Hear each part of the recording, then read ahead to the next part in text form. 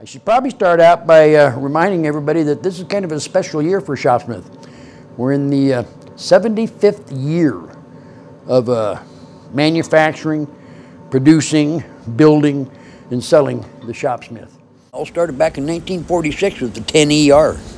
And over the years it evolved into a 510 and a 520, giving us the ability to handle any size of material with this adjustable table system, improved guard system, dust collection, and fence. Now it's evolved into the Power Pro 7, a remarkable machine with a smart motor and a touchpad screen. Over its more than a dozen years of being out, there really hasn't been a whole lot of changes to the original Power Pro until recently, and the introduction to the Gen 2 control touchscreen. Remarkable, way larger in screen size, much brighter, with a few other neat little features built in as well. I've done several videos on the touchscreen. You might want to take a look at some of those. Recently though, I had a customer ask me, really, how smart is this smart motor? He was referring to the fact that if the control pad sets a speed for a given operation, is that speed really the proper speed? Is it really accurate?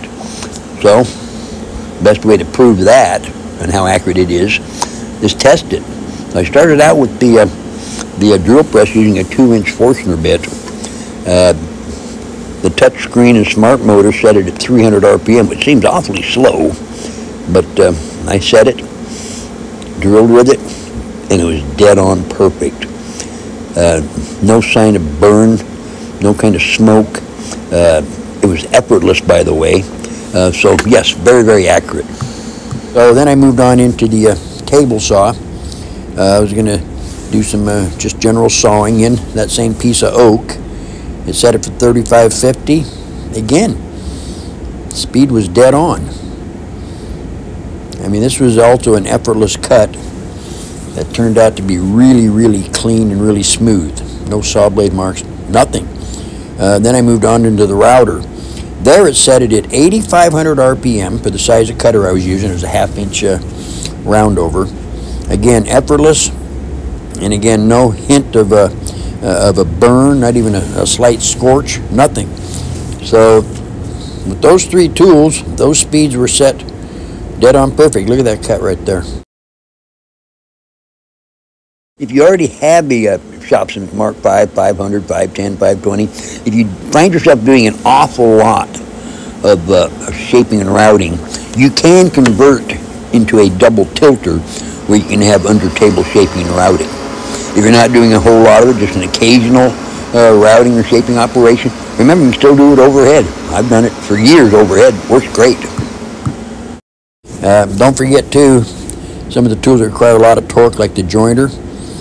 Power Pro's dead on, and the control pad will set your speeds for the proper thickness of wood, just like on the other tools.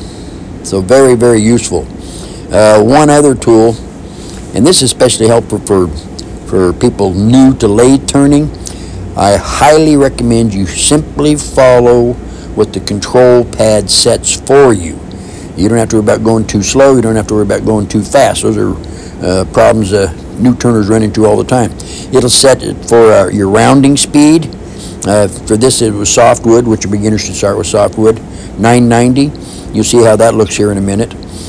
You can then, after you got it rounded out, it'll set your speed for smoothing it, shaping, actually decorating, using your beads and coves and what have you. 1230 RPM, it says, for 2 to 4 inch thickness. Heck, the machine even sets your proper sanding speed. This is another one I thought was too fast, but it turned out to be perfect. Take a look at this here. So I'm going to follow exactly what the speed chart said. 990 to round this 2-inch piece of pine out.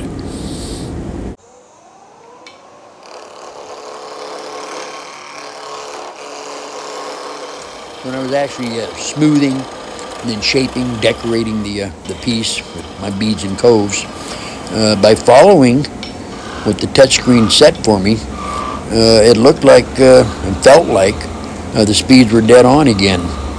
This is important. Like I say, again, for the beginner, if you want to get into lathe turning quickly and simply, just follow that screen. I'll also add that if you follow that screen, you'll probably feel a lot safer starting out too, and that's important. As a beginning turner, you want to feel safe. If you're feeling safe, you're going to do more of it.